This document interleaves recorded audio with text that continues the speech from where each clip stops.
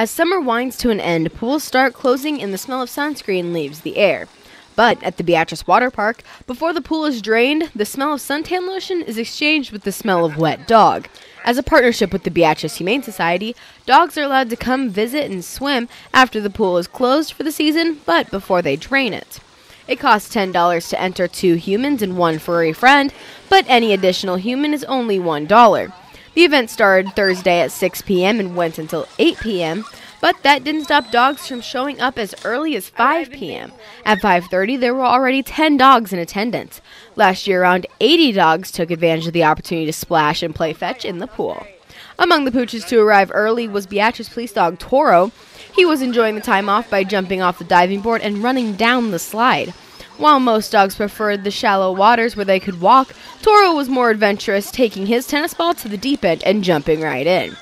All of the money goes to the Beatrice Humane Society, and all dogs must be up to date on all shots and enter the park on a leash.